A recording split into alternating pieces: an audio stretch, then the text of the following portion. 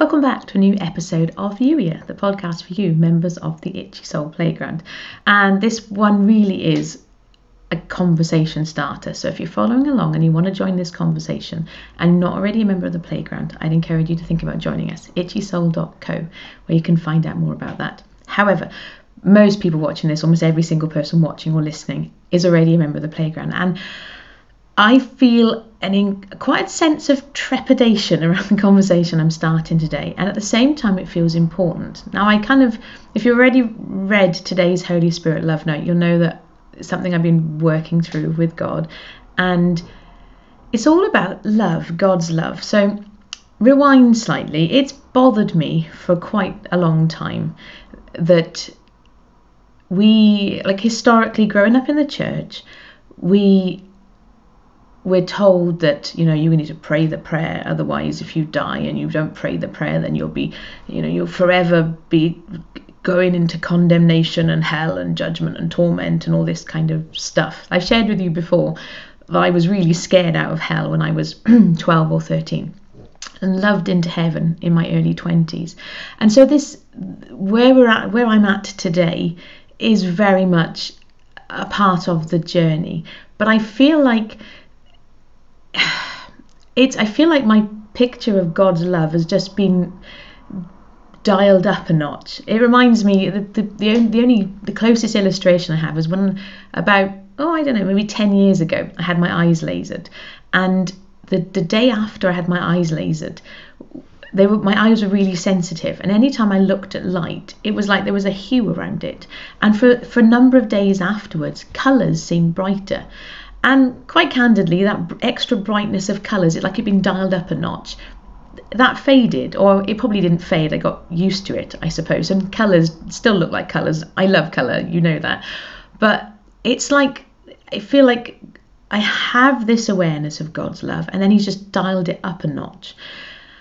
And the more that he turns up the dial on his love, the more that I really cannot accept the traditional church theology around hell in the way that I was taught it in the church when I was a youngster and a teenager.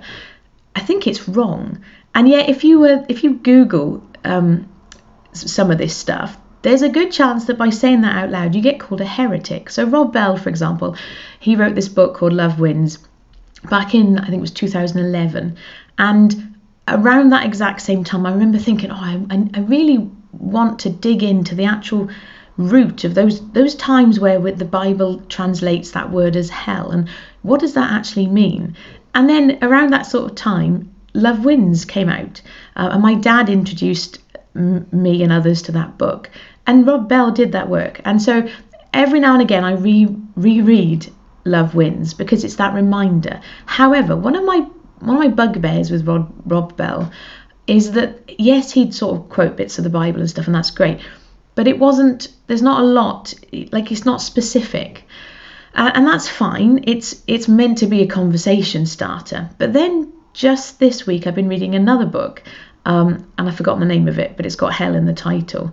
And this book is incredibly detailed. I mean, I've ordered a paperback copy. I've got it on my Kindle, but I've ordered a paperback copy so I can go back through and really look at those references again. And it was pulling out the Hebrew and the Greek. And for example, the word Sheol in the Hebrew is translated as hell in some instances, in some versions of the Bible, and translated as grave in other instances. And depending upon whether that word Sheol is used to describe believers or unbelievers, the translators chose to use the word hell or grave, when in reality it's the same word, and the Hebrews kind of used it as a way to describe over there-ness, like after you've departed this life. They didn't really know what comes next. We don't really know exactly what comes next. And so Sheol was this word they used to describe that. And when I read that, I was like, it was quite fascinating to me that as somebody who's reading the Bible in English, I'm having to rely upon the decisions that are made by translators, which is why it's really good to read different translations. Now, funnily enough, on Sunday, I started reading this book. I think it's called Raising Hell. Yeah, that's what it's called, Raising Hell. I remember now. So I'd started reading this book, and in church on Sunday, I started having a bit of a conversation about this with my mum. And then, would you believe it then, the gentleman who was sharing with us then was going into, I can't remember, I've got it in front of me actually, he gave me his notes.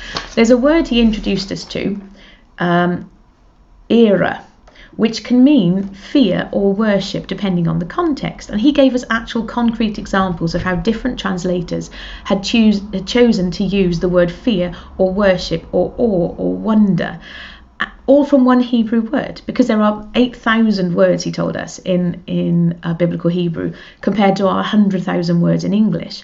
And so you read around the context. And so the encouragement was you need to read around and look at the different translations, because different translators will choose different words.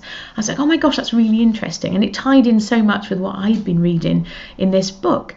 And so much so that I've started online learning a little bit of Hebrew, because it feels really important. I imagine I'm never going to be able to read the whole of the Old Testament, for example, in actual Hebrew, but to actually get a better sense of the context in which the words that we're reading and the words that Jesus read and grew up with get as close to that context and that reality as possible. Now, quite candidly, I'm only halfway through reading this book, and already I'm like going, whoa, God, you're amazing. One of the criticisms I read, because the internet's amazing, you can find loads of stuff, and so then I googled, because the word that they use for it, universalism, and it's this word I remember growing up as a kid going, oh no, you don't want to be that's you'd be a heretic. And so I googled that this morning, and actually that word, you actually need to go and say to somebody, well, okay, what do you actually mean by that? Because there are apparently different flavours of universalism. There's different flavours of all these different theologies. But what it's left me with is this sense of, wow, God, you're amazing. But one of the criticisms, brain catching up. One of the criticisms that somebody said, well, if you believe in universalism, there's no point to evangelism, there's no point telling anybody about Jesus, etc., etc. And I'm like, no, I don't agree at all, because actually it comes back to what I've been saying continuously a lot.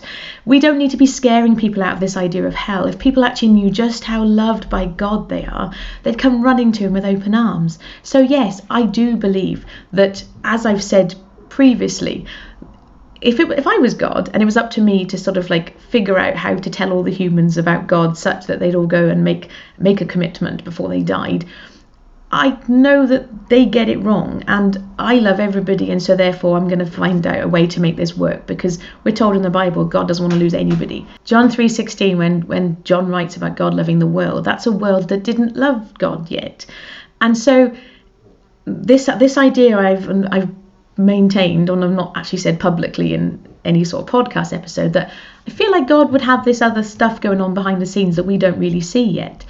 And no, if we ultimately believe that God will reconcile everybody to him and he gets what he wants, and there's so many verses in the Bible that talks about, Jesus says, I will draw all people to me. At the name of Jesus, every knee will bow, just to name two off the top of my head. But actually, that doesn't make me stop wanting to tell people about how amazing and loving God is, because we're told the kingdom is here right now. And so by allowing God to love us right now, we can step into that reality right now. We don't have to wait until after we're dead. It's not a get out of jail free card. And so it doesn't make me feel less like wanting to tell people about how amazing God's love is. It makes me want to go, wow, his love is amazing, and it's even more amazing than I actually realised. And at the same time, I'm very aware, and I'm feeling this kind of knot inside a little bit. Well, I did until I sat with God this morning, and today's Holy Spirit Love Note is the result. Humanly speaking, logically speaking, I feel quite nervous about even saying this out loud, even within the safety of the playground. Because there's this fear that you're going to go, oh, well, you've completely lost the plot. No, that's not biblical, but because the theology of hell is so ingrained in our Bible, in our church tradition. But actually, if you go back to the early church, if you go back to Paul and the first few hundred years, they didn't talk about hell. That wasn't part of what they did. There's a guy whose name I've forgotten, who a lot of his theology was condemned, but the one piece of his theology that wasn't condemned was this idea that ultimately everybody will be back in a loving relationship with God. So, humanly speaking, I feel a bit nervous about putting this out there, but I also feel like it's really important, because we can only allow God to love us as much as our picture of God is based on real love. And I cannot believe that I, as a parent, am better at doing love than God. That just doesn't make any sense to me whatsoever. So I'm offering this to you by way of a real definite conversation starter. Much like some of the things I talked about last week, I am really still working through this in my own head with Holy Spirit, but I would love to hear your thoughts on this. It's a debate that's been going around in the church for eons, ages, forever and ever, and I'm not suggesting that I have the answer, but I do feel like this conversation around God's love is important. So I offer this to you by way of a starter, but I'd love to hear like where you're at with this stuff. And if you've never really given it any thought, then sit with Holy Spirit and ask him, and see what he brings to mind, what comes up. Because God's love really is key to all of this. The Bible is a love story. And the more I read and the more I learn, the more convinced than ever I am by that. And I haven't got the words for it really. It's important. I'm going to just leave that there. His love is important and it's big and amazing. And that's exciting.